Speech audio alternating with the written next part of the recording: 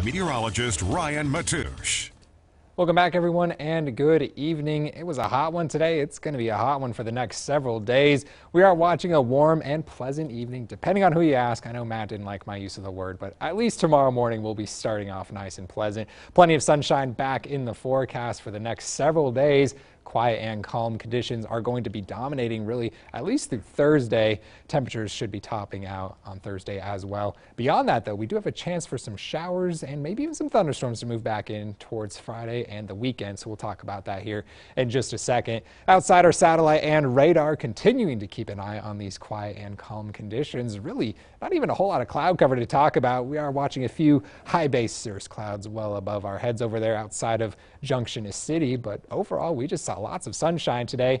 A very similar picture for Manhattan. Nice, bright, shiny blue skies out there. Maybe just a few clouds sprinkled across the region. Right now, temperatures in the middle 90s still. That feels like temperature, though. We had to bump it up just a little bit. That's because we're seeing some humidity in the area, 64 for our current dew points, and that's starting to make it feel just a little bit muggy out there. That humidity is going to continue to climb, at least for another day or two. Our heat index, some more values across northeast Kansas. Some big ones. Manhattan, 102. They were at 103 just a little bit ago. 100 for Concordia. Upper 90s for several spots. So we're still feeling the heat out there. Poor Matt pedaling along out there. Hopefully he's doing okay. We're confident he is. Today we saw a high of about 95 degrees, average of 86. So we were well above that. We did not, however, hit the record of 104, thankfully, but we might be getting a little bit on the closer side by midweek. Real quick, let's take a look at the last couple of weeks to get an idea of what our temperature trend has been like. And we see one lonely little blue column over there, but the rest all red. We've been above average, or at least near average, for quite some time, really the last 13, 14 days. So you are not imagining things. It's been very still. It's been very warm. It's going to continue to do so through at least Thursday. Tomorrow morning, we're going to be waking up into the upper 60s, lower 70s by the afternoon. Look how warm it gets. We're tracking upper 90s in several spots, and even triple digits out west. Concordia could be seeing 102, maybe even 103 degrees, depending on how much daytime heating we get. By Thursday afternoon, this is where things should be topping out. Now, I paused our model right here right at the 100-degree mark for Topeka. I think we're going to be right around that value.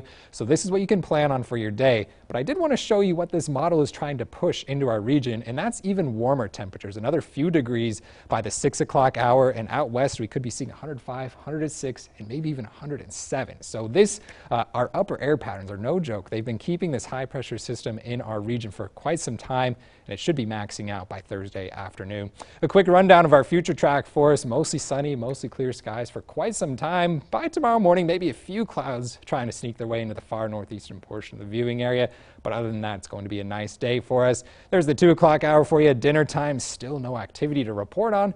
Maybe some cloud cover by Thursday morning.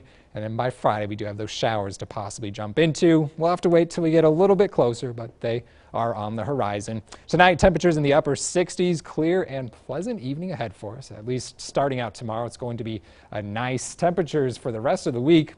We're watching 90s for quite some time. And that's right, even triple digits on the board right there. So something I want to highlight absolutely on Thursday. Friday, there are whispers that we could be seeing triple digits as well. So we'll want to wait till we get a little bit closer. What I really want to talk about, though, is those chances for showers and thunderstorms coming back into the forecast just in time for this weekend. So some good news right there and some possible relief on the horizon. Otherwise, 80s next week. Man, looks great, Ryan. It just paints a lovely picture for you, doesn't it? It's going to be awesome. Just find ways to stay cool and lots of sunscreen. Yes, that's a big one. We want to, emphasize our safety factors and all of that. All the things. All right, the Jayhawk basketball